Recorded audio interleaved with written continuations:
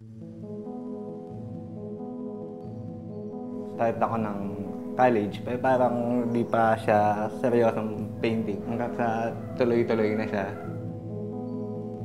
Parang gano'n lang siya. Ewan ko ba't gusto ko mag-paint. Gusto ko lang talaga mag-paint. Kung ano lang yung magustuhan kong image, kung ano yung mukhang interesting na image na, yun na lang yung gagawin ko. Before ako mag-show, mga ginagawa ko parang magbabrowse ako ng kung ano-anong pelikula. Nag-screen cap lang ako kung ano yung mga magustuhan kong image o parang mga still sa movies. Na parang isang detail dito na nagugustuhan ko. Bagay naman silang lahat kahit iba-iba yung pinanggalingan.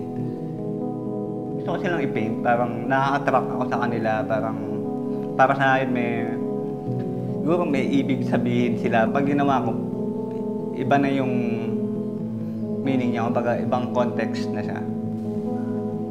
Ayokong i-frame yung show na pag naglagay ka ng title, yung tao parang may clue na sila kung ano yung show. Yung wala na ako doon, painting sa viewer na lang. Bahala na silang dalawa, kumbaga one-on-one na yung viewer sa yung painting.